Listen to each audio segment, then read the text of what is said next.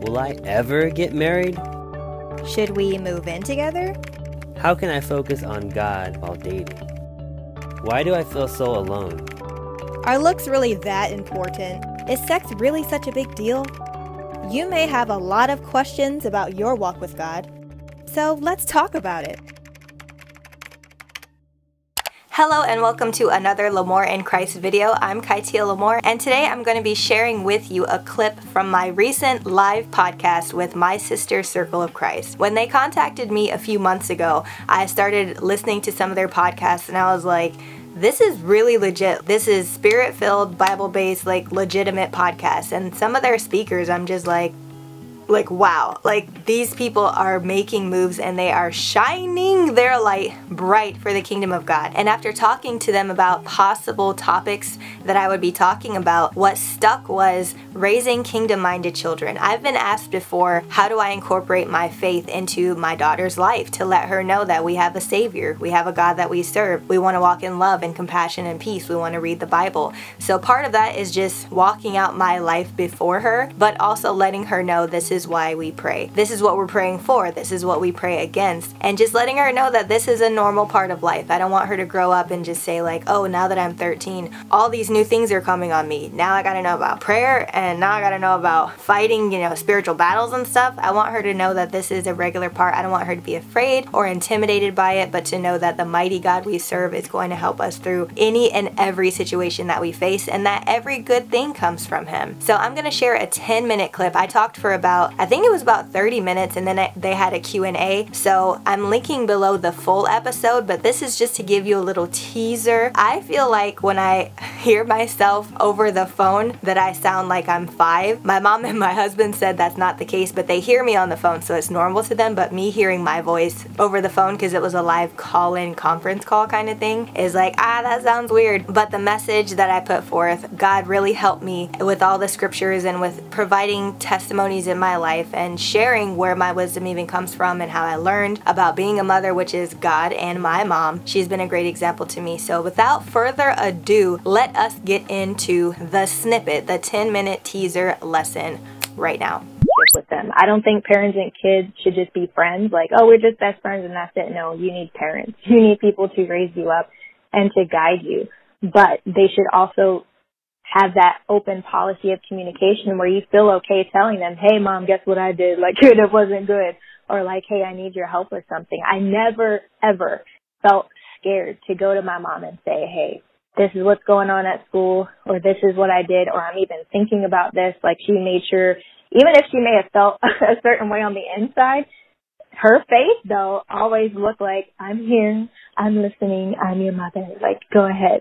And so that made me feel really great about my relationship with her. And as I'm growing older, I can tell her, hey, this is going on in my marriage, or hey, sometimes I feel I don't know what I'm doing with this child. Can you help me? Is this the right thing to do? And she'll continue to back me up and say, these are the things that you're doing well. These are the things that are going right. Don't even worry about this. This is just a phase. But that support and that encouragement and that wise instruction and seeing what her walk was like and the answered prayers and the growth and seeing her fasting and reading her Bible, it was just so normal to me.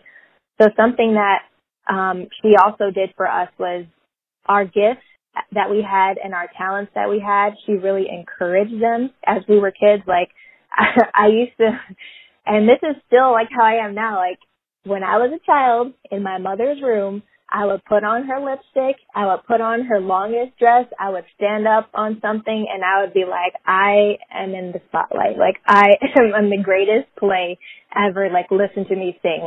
I wasn't so much like that in public, but in private, though, at home, I just knew I would be a storyteller. I would read, so many books. We'd go to the library and just fill up our little red wagon full of books, and we were just always consuming knowledge and singing together, and she didn't shy away from oh, I'm a mom now, can't have a career, can't do what I want. She was still a working mother and still helped us with homework. There was a season where she was a single mom until she got remarried. But no matter what, I never saw her say, my life is over, now you guys go. I got to be able to see she's in a play, she's singing, you know, I hear her stuff on the radio. Like, it just made me feel like what I want to do is not just for like from when I'm 22 to 26 and then I get married and it stops. Like, this is for long term what God wants me to do. And that's why when people tell me even now, like you guys were saying, the industry is crazy. Like, I admit it. I'm not blind. I see what's going on, but I also know that there are so many mission fields that God has called us to. I may not be going to another country, you know, trying not to get martyred in order to share the gospel, but I may be in Hollywood. I may be going to set.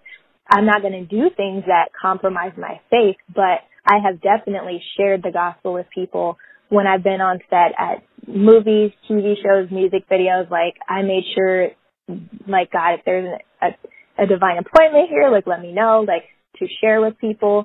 But I just feel like it's another job. It's another career. And if you want to talk about corruption, the world is corrupt. There is no safe spot. Even within the church, there's a lot of things happening in the church, unfortunately. So we just have to know beyond a shadow of a doubt, what has God called us to do specifically, and to do that prayerfully, and to do that boldly, and to understand our spiritual gifts. Like, even me speaking today and being in ministry, I didn't really know that was a thing in my life. I knew that I'd be speaking, you know, my lines in movies or whatever, but doing what I'm doing now sparked from years ago in 2008, blogging and starting to write about my testimonies, like, what has God done in my life? And people would go on and I would see them at church and they're like, I read your blog about this and it really helped me. And I'm like, what?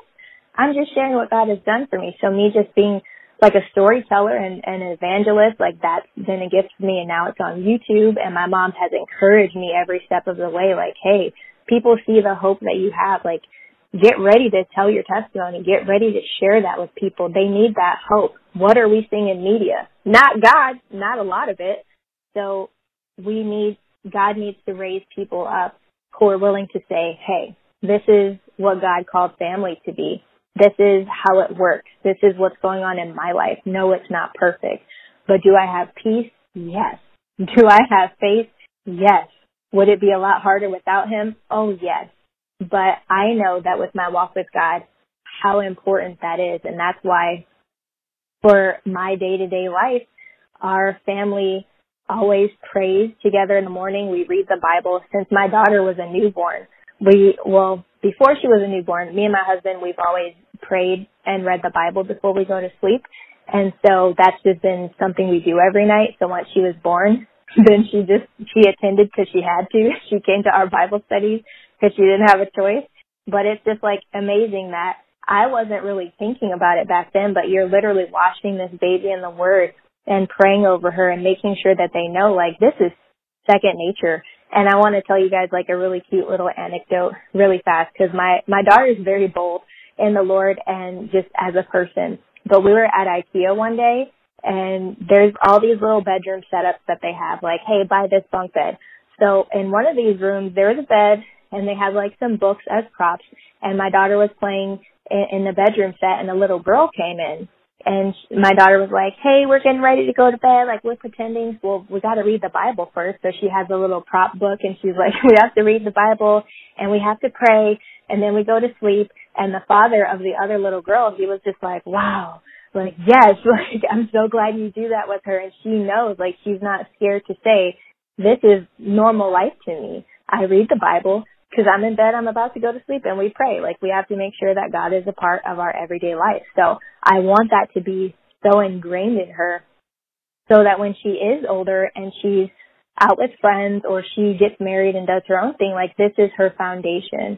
This is her basis. She's going to see the relationship that me and my husband have, and we're going to be keeping God at the center of it. She's going to know, like, oh, Bradley asked me out to date, but Bradley don't pray. Like, she's not going to go and date Bradley or whatever. She's going to know, like, wow, this guy asked me to church. He's legit in what he's believing. He's not posting crazy stuff on social media or whatever new thing will be invented when she's of age to date.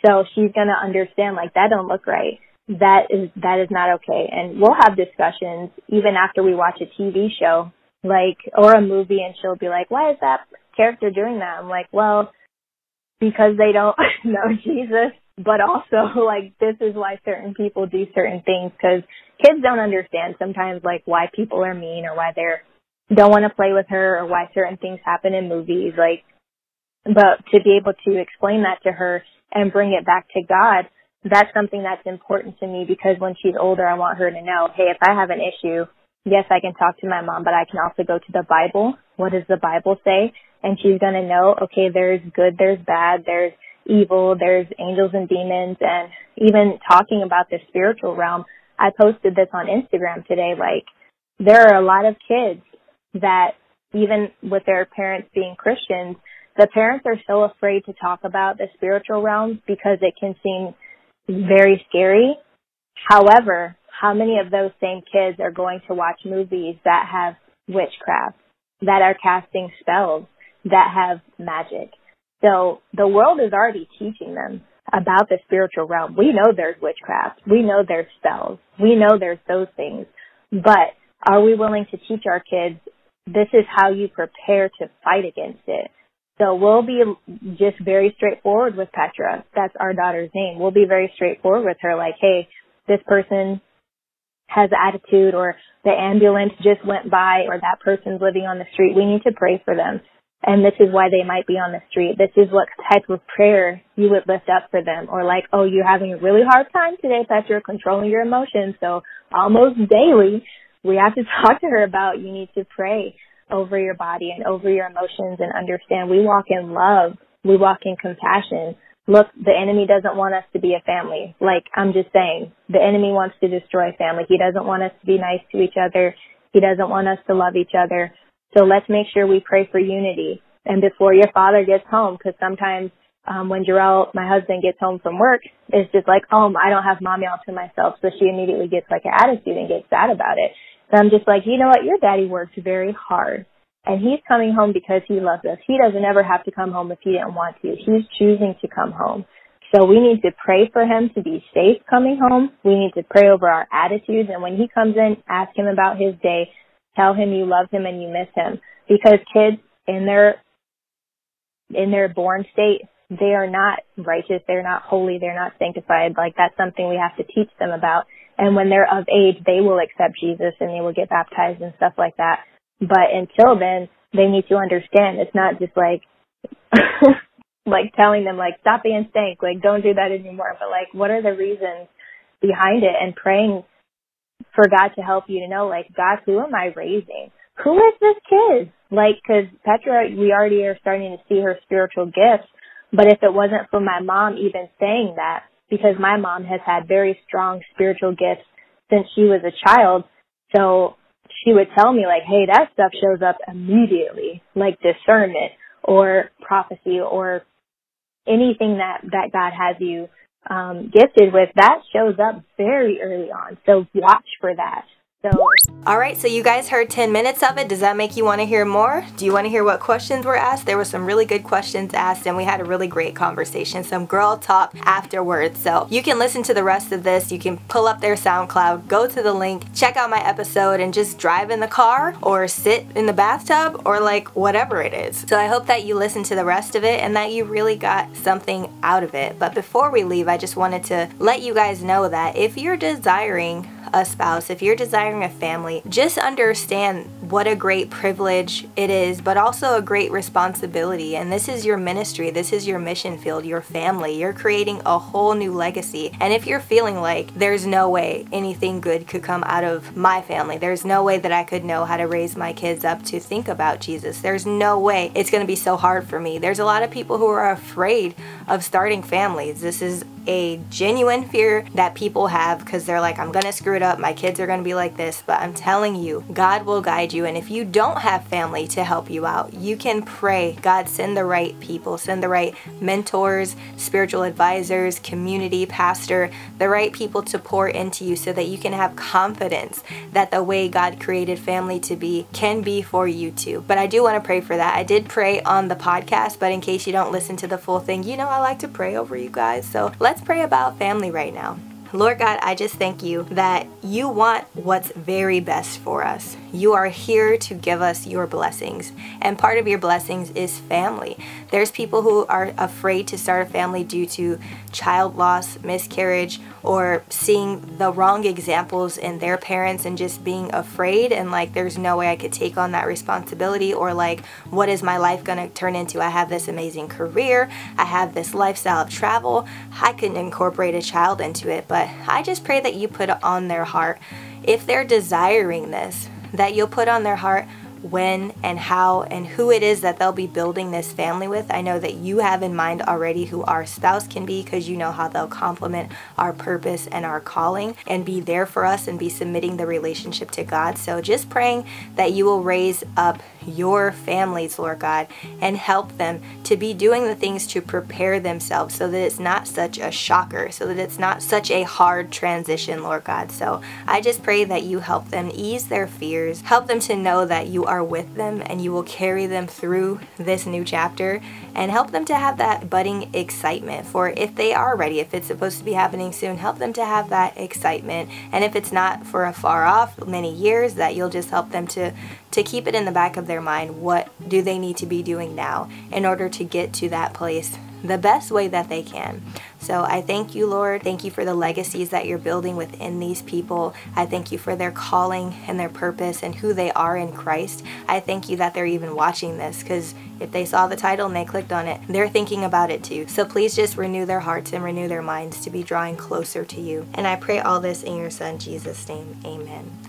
So that is what I wanted to pray for you, and that's all I have for today. And don't forget to check out My Sister Circle of Christ. I will include a link to their app. They feature different praise and worship. They feature different authors who are putting books out there. They feature different lessons. I'm actually on there. You can find me. They have Instagram. They have their podcast. They have all kinds of good stuff on their app, so check them out. If you like topics like faith, Bible studies, and getting deeper into the Word of God, I'm going to be doing that every Sunday here, so don't forget to subscribe and also turn your notifications on. And if you want to support this ministry, I do have my own apparel that I created that you can click the link below and see. I'm wearing one of them right now, but you can't really see it. But anyways, you can do that, or you can donate to my PayPal. I have a secure link below if you want to send a donation of any amount. And if you just want to pray for me, if you just want to leave a kind comment, I appreciate that too. So thank you for being here today, and I will see you in my next video. Bye. Hi, I don't wear glasses on camera. Audio check? Audio check, please. And don't forget to tell them that I sent you. And don't forget to tell them that I sent you. And don't forget to tell them that I sent you. L'amour in Christ now has apparel. Please check the description box for more information on how to purchase. If you like what you see here, please subscribe. Also, don't forget to check out our previous uploads. See you next time.